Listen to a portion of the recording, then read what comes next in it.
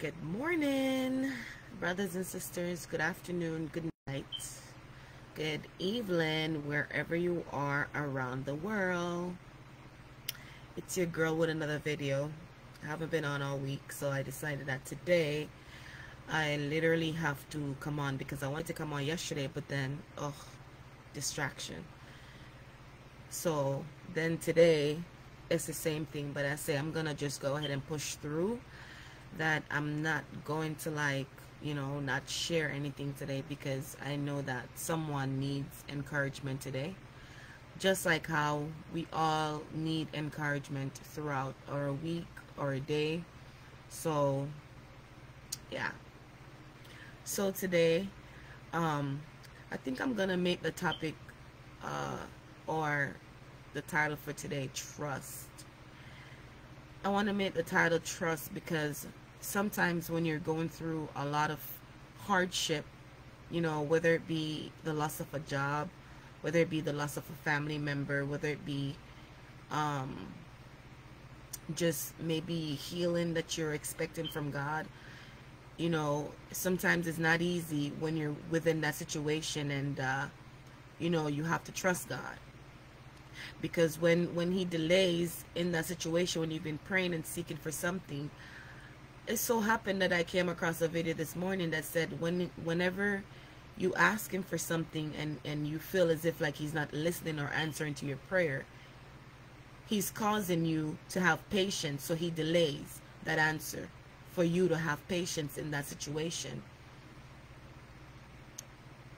So then the songwriter said that when you don't move that mountain, give me strength to move through it, through the situation when you're unable to move that mountain.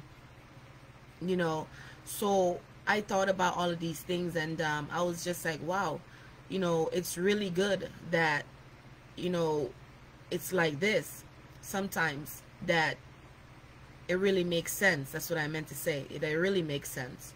That when you're in that situation and you don't see a way out, maybe it's financially too, and you're like, oh my God, how am I gonna get through this? How am I gonna pay my rent? How am I gonna pay my car note? How am I gonna just do these things that you need to get done in your regular life?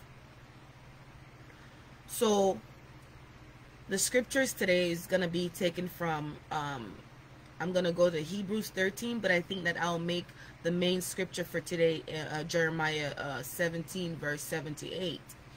It says, but blessed is the man who trusts in the Lord, whose confidence is in him. They will be like a tree planted by the water that sends out its root by the stream. It does not fear when heat comes. Its leaves are always green. It has no worries in a year of drought. Never fail to bear fruit. So pretty much it's talking about the same situation, right? Because God used the parable of the tree, right, that is able to survive in any kind of like drought or hard time. Right, the tree is not worried about where it's water it's gonna come from to drench the root of the tree for the tree to continue to grow. So it's just like us. If we put our trust in God, I know it's hard sometimes, and I know sometimes it becomes impossible and unbearable because we're mankind, right? And so sometimes we don't always are patient in waiting on the things of which God has promised us, or of the things that we're seeking from God. And so this is why he made this example, because within that time frame of you looking to God for something that you needed from God, you realize that, oh my gosh, as long as I have him in the boat, I can always smile at the storm. So this is why he made this example right here concerning the tree. Because if the tree is in drought, if the tree is going through a heat where it's starting to wither, then we know that the only person that can breathe life into that tree for it to become alive again, for its leaves to be fruitful and to become green again, is Jesus Christ. So just like this, scenario, this is how also that God can change each and every one of our situations. And if he hadn't answered your prayer about something, he's probably waiting on the right time for him to move in that situation, to set you free in that situation, whether it be financially, whether it be a sickness or infirmity that is in your body. Glory be to God. So I'm gonna run to Hebrews 13, and pretty much that's the same thing this particular verse is gonna be talking about. Where is it? Yep. Pretty much it's the same exact thing. Only difference is that it's also saying is that you know, that sometimes we end up trusting in man more than we trust in God, right? Like a lot of us, there are sicknesses that may take hold of our bodies that, you know, we're not able to, man is not able to fix, or man is not able to you know, to give you a cure for it. But we have heard over and over again, time and time again, you know, and that is going to fall in regards to also another verse that I feel as if the Holy Spirit wants me to share. But in Hebrews 13 verse 6, right, he's saying here, he says, so we can take comfort and are encouraged and confidently say, the Lord is my helper in the time of need. I will not be afraid. What shall man do to me? So we are dependent on man to come up with a cure for certain sicknesses or certain diseases that mankind may have attracted, or in I don't know, however be you came by it, right? But you're trusting God. And then you're saying, okay, just like your job also, you know, you're in your job, you know, you're supposed to be getting paid a certain amount of money, but then you realize that your employer is robbing you of that. And then you're like, oh my gosh, you know, because you're relying on man. But the thing is that man is not your source. The source that you need to rely upon is Jesus Christ. He's the only source. He's the only healer. He's the one that can do the impossible. So I don't know what situation you're going through today, but be encouraged, brothers and sisters. Be encouraged. Because Jesus Christ, he has your back. God got your back. So he states here also, and I'm gonna just run to verse 5. James 5. Just because we spoke about infirmities in our bodies that man says is unable to be cured, right? So it says here, it says in verse 14, James 5 verse 14, he says, is anyone among you sick? He must call for the elders, the spiritual leaders, right, in the church, right? And he said that they are to pray over him, anointing him with oil in the name of the Lord, and the prayer of faith will restore the one who is sick, and the Lord will raise him up, and if he has committed sins, he will be forgiven. So you see, brothers and sisters, if you are looking for a man, have you heard about a man, Jesus Christ? Have you heard about him, the one that can set you free from your sins, from your infirmity, the one that can provide you a way out if you don't see a way out? Come and know him today, because he is real, and he will save you from all your sins, from every transgressions, from every iniquity you have ever committed before him. He will wipe that slate clean. The Bible said when he forgives you from all your sins, when you repent of your sins and you confess to him your sin, he throws that sin into the deepest part of the depth of the ocean. Do you know that there is even some parts of the ocean that man have never discovered, that man has never been able to even come to any kind of discovery concerning? There are things on this earth that he have created that man has no idea. that it exists. This is how powerful he is.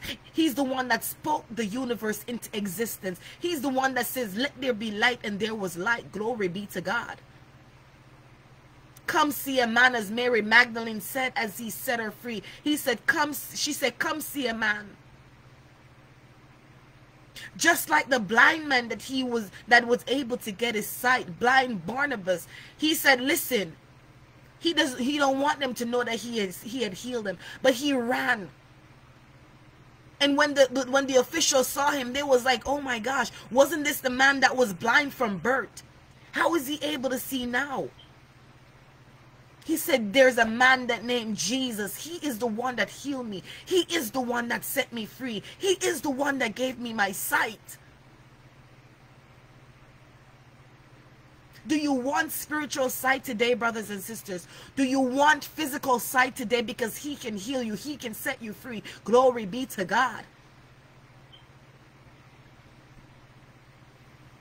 How do I get saved? Lord, forgive me from all my sins, my transgressions, my iniquity. Father, I've sinned against you, Lord God.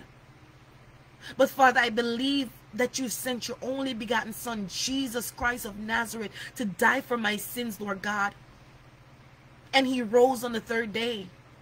Father, I believe in my heart. And I confess with my mouth.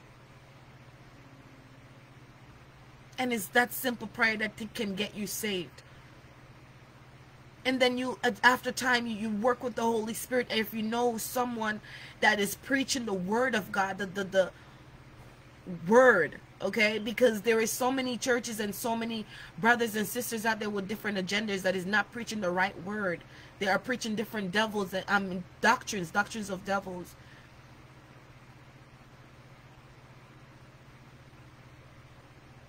This is how simple that you can give your life to Christ, brothers and sisters, because salvation is not promised for tomorrow.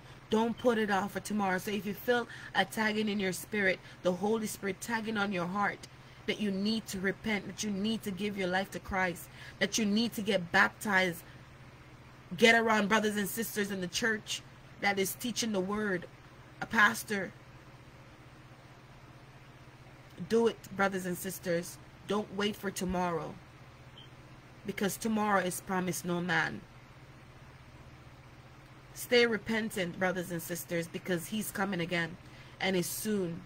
And no amount of distraction, no amount of anything in this world, because you know what? We're often so distracted, and that's what the world wants. That's what the enemy wants. He wants us to be distracted with so many different things, bombarded with the things that we're not able to have time for Christ. Working, digging, waiting for, just working more money, want more money. And the more you get is the more you're digging deeper and deeper you're healing.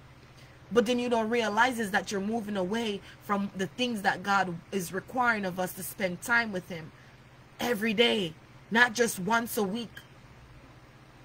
It's an everyday journey with him. It's an everyday walk. So it's an everyday relationship. He don't want religion. He just wants a relationship with us. There are so many times when people even get up and go to church on Sundays, but during the week, they don't seek him. I know this because I used to be that very same person. But even if I can give him 30 minutes of my day, even if I could do 10 minutes, sometimes it gets so bad that I don't even get a chance to. And I feel really bad because I'm like, oh my God, I didn't even get into the presence. But you know, I will say like a short and quick prayer.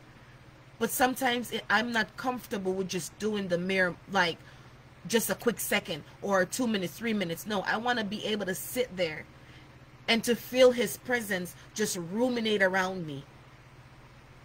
That's when I feel the most that I've spent time with him. So brothers and sisters, give your life to Christ. And if you have given your life and you've backslidden, repent and come to Christ. Because Jesus loved each and every one of us. If he didn't love us, he wouldn't have died on the cross. He wouldn't have shed his blood. He said, Father, take this cup away from me. He said, not my will, but thine will be done. Even the people that crucified him, he said, Lord, forgive them because they know not what they have done. Not even the religious leaders knew who he was until they crucified him. And even when they crucified him, they still didn't believe. So I just wanted to encourage someone today. So thank you guys for watching. God bless you guys.